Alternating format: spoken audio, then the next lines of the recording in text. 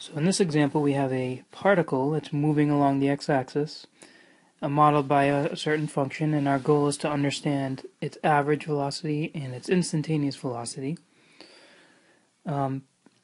So the first thing I'm going to do is I'm going to put this function into my calculator. It makes it easier to analyze everything.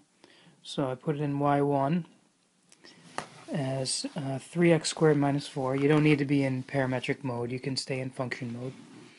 It's just that t becomes an x in our calculator. And so this is the position of our particle. And so if we want to know the position of the particle at t equals 0, well, that's simple. You just plug in 0 for t. So x of 0 is 3 times 0 squared minus 4, which is negative 4.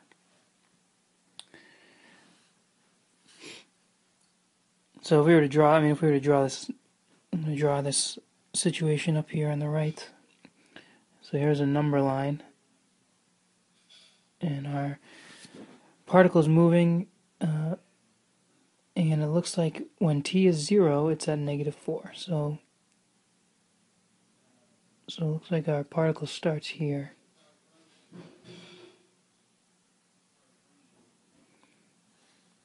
Particle starts here. And its final position at t equals 4, well, we just plug in 4. And I'm going to go to my, rather than plug in, I'm just going to go to my table here. And it looks like when t is 4, it's at 44. So at t equals 4, it's way over here.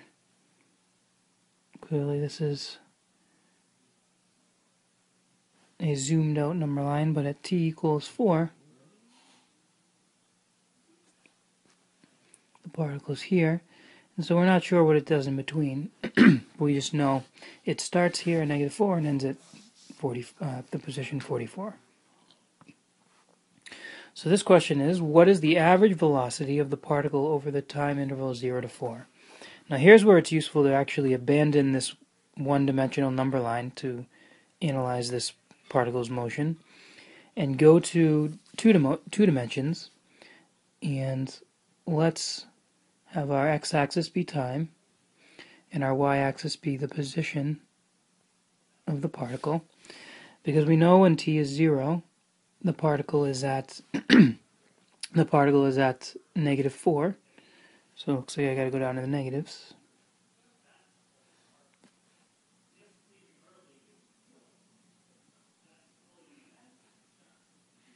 So at t equals 0, it's at negative 4. And then at t equals 4, it's up here at 44.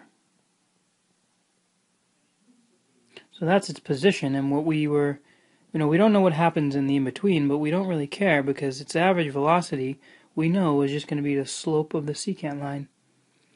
And the slope of the secant line is the slope of that line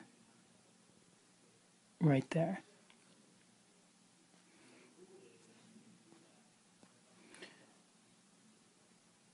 Right, where that's my change in y, and my change in x is down here. So the change in x is,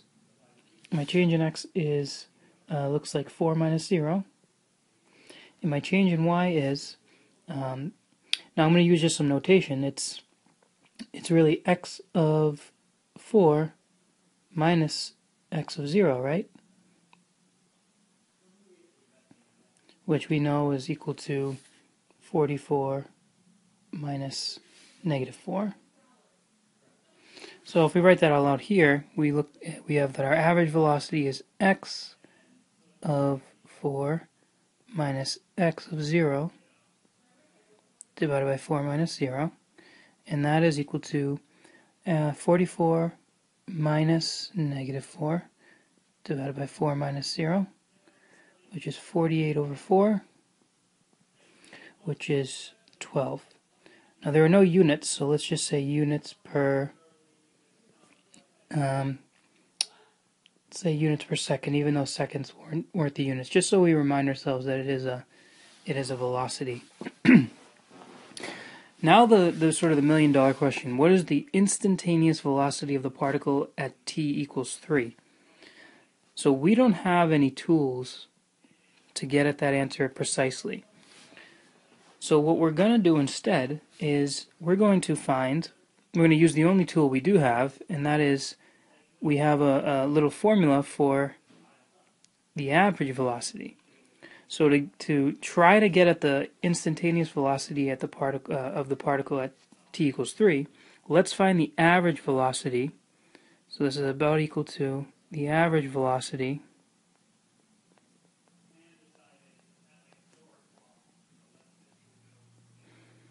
and let's just pick a really small time interval. So like from t goes from 3 to like 3.01. 3 to 3.01. So let's do that. So that's going to be x of 3.01 minus x of 3 divided by 3.01 minus 3. And here's what I think I'll use the calculator. Now what I'm going to do is I'm going to go to table set and go to your independent variable and make that ask rather than auto. And so now when I plug in 3.01, I get 23.18 minus, and then when I plug in 3, I get 23. Divide that by 3.01 minus 3 is 0.01. And so if I do this subtraction,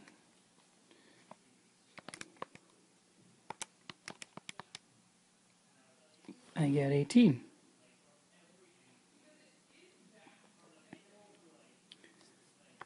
Alright, so it looks like 18.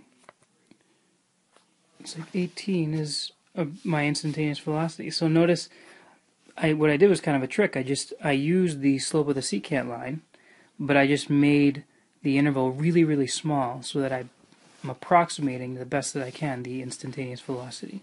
How about at time t equals 1? Let's do the same thing. Let's say, okay, that's probably about equal to the average velocity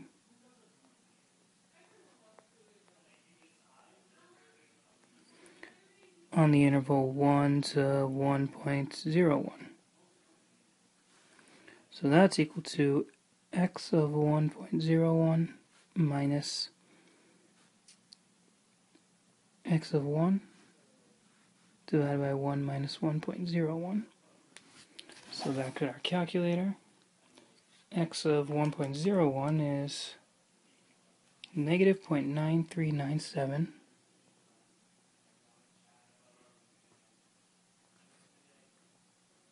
minus x of 1 is negative 1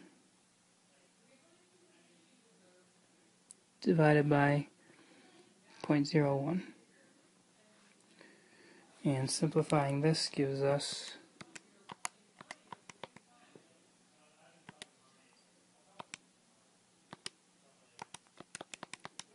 6.03. So 6.03, let's say again, units per second for both of these. So notice the strategy I use to get at the instantaneous velocity is going to be very important later to understand what we did. But we don't have a formula for the instantaneous velocity, so what we do is we find the average velocity on a really tiny time interval around that point.